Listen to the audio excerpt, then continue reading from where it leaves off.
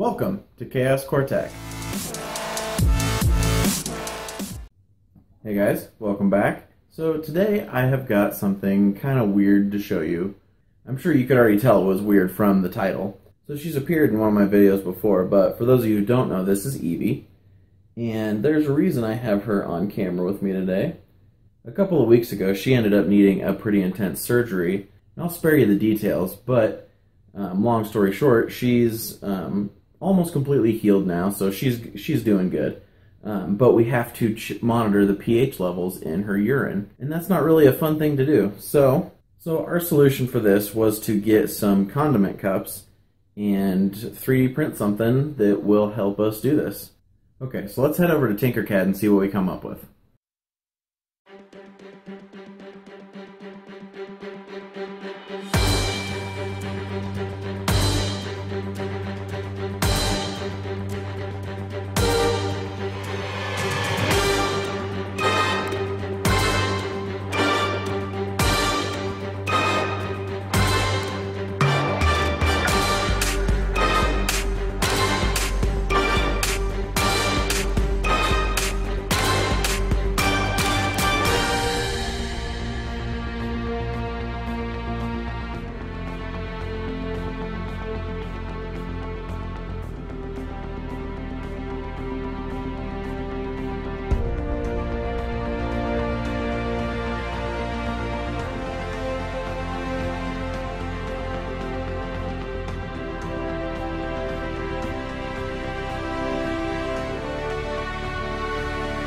Alright guys, well these are the condiment containers we picked up.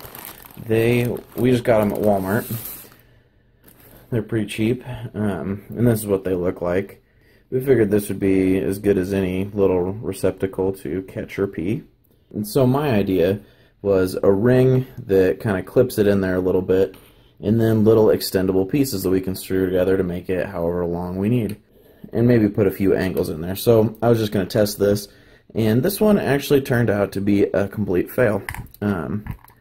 This kind of fit, but it was pretty hard to get in there and didn't want to come out. And when you're working with a cup full of pee, you don't want to be sloshing it around on yourself. So I went back to redesign that. And then these, I don't know what I was doing when I made these. They don't even fit together correctly. And the screws don't fit through the holes, so complete fail on that. But hey, a good learning opportunity. So let's head back to Tinkercad and see if we can't fix these problems.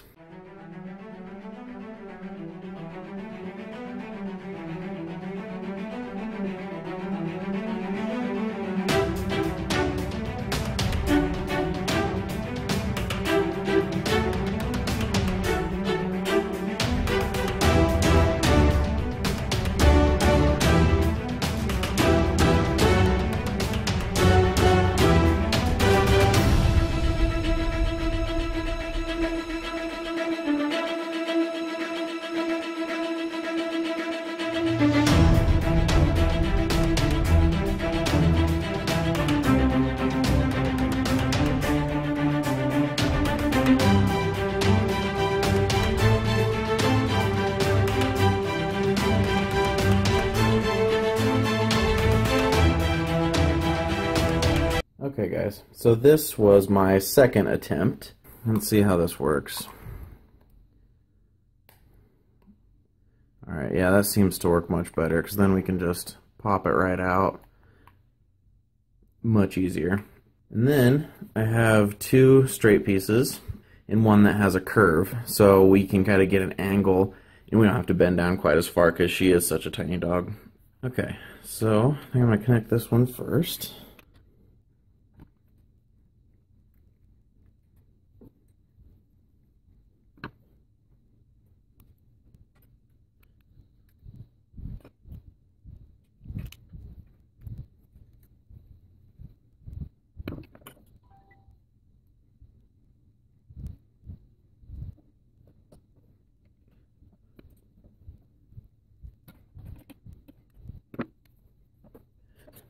Alright, well, there it is. Definitely looks better than the first iteration. think that'll work a little bit better too.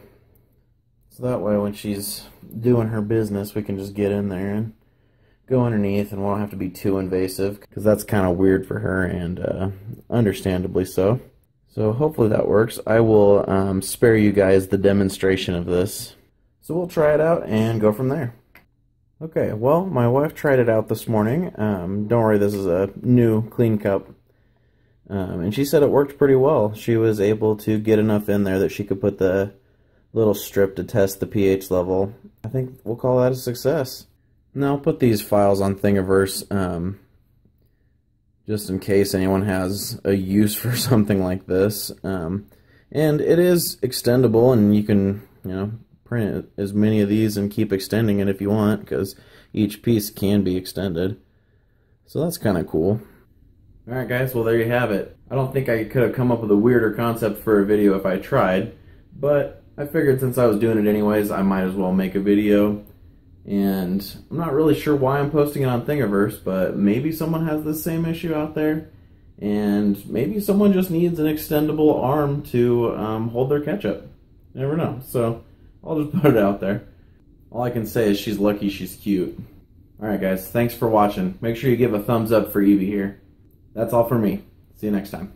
Hey guys, hope you enjoyed the video. If you did, make sure you like, subscribe, and share this video. It helps me out a lot. You can also follow me on Twitter. I'm at ChaosCoreTech. And once you've done all that, check out some of these other videos I've made. Thanks for watching, guys.